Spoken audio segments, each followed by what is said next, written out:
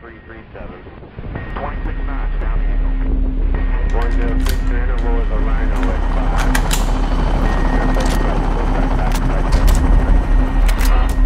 Good. 07 on flat back on course 1 mile. Good. 07 on flat back on. In December 2018, an event took place just off the coast of Britain that, surprisingly, went largely under the radar. It all started on the 10th of December 2018 when the Italian cargo ship Grande Tema departed the Nigerian port of Lagos for the British port of Tilbury in East London. For the ship's 27-man crew, the voyage was like most others, until it began navigating its way into the Thames estuary off the coast of Margate on the 21st of December. At approximately 09:15, British authorities received a mayday call from the ship and were notified that 4 men had seized control over the vessel. The 4 men had snuck aboard the ship shortly before its departure from Nigeria, and appearing from the onboard cargo armed with whatever objects they could find, they demanded that the captain steer the Grande Tema towards the British coastline. The captain refused the demand and was able to lock himself and the other 26 members of his crew into a room on board the ship, from where they were able to keep in contact with the British authorities. It was not long before news of the situation reached the Ministry of Defence, who authorised the dispatch of 4 men of the S.B.S to the scene from their garrison in Herefordshire. The small group, operating under the call sign of Titan 21, flew to the Dover Coast Guard Operations Centre on board a 658 Squadron Army Air Corps Dolphin helicopter, arriving in the afternoon of the 21st.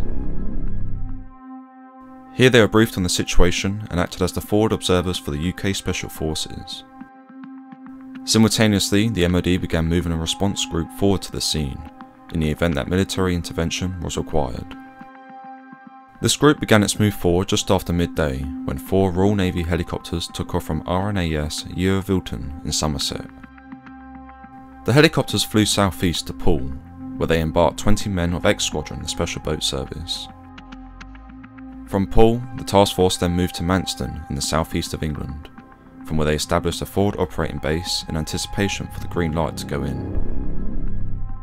Until that was authorised, however, negotiations continued with the hijackers, who navigated the Grande Tema around in circles throughout the afternoon and into the evening.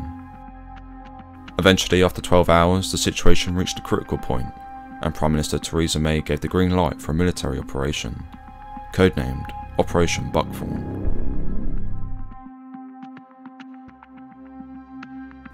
Equipped with their rifles and night vision goggles, the 20 men from X Squadron began boarding their awaiting Royal Navy helicopters at approximately 22:30.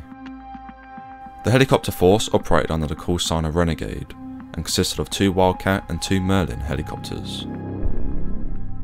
The Wildcats came from 815 Naval Air Squadron and operated under the call signs of Renegade 1 and 2. Their role was to escort the Merlins throughout the duration of Buckthorn.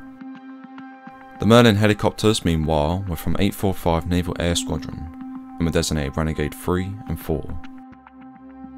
It was the job of the Merlins to lift the Special Boat Service operators to and from the objective. The force took off from Manston at 22:45 on the 21st of December and began flying across the Thames estuary from where they could see the Grande Tema on the horizon. Flying into the target area, the Wildcats detached from the main body and began circling the cargo ship. Meanwhile, Renegades 3 and 4 made their final approach to the target, before hovering above the vessel's main section. The exact timings of this phase of the operation are unclear, but as we can see from this image capture, Renegade 3 was above the Grande Tema at 11:26 PM. With the pilots keeping the aircraft steady, the 20 S.B.S operators fast roped down from the Merlins and onto the decks of the ship. Forming up into their respective teams, the S.B.S began sweeping through the Grande Tema before reaching the bridge of the ship. Forcing their way into the cabin, the operators found the hijackers, who immediately surrendered upon seeing the British troops, thus bringing a successful end to Operation Buckthorn, just 5 minutes after it had started.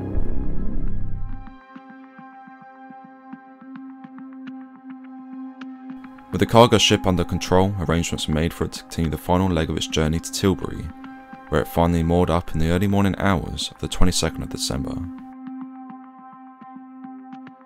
Having accomplished their mission, the 20 operators from X Squadron re-embarked onto their Merlin helicopters and were flown back to their garrison near Poole, as silently and swiftly as they had arrived on the scene.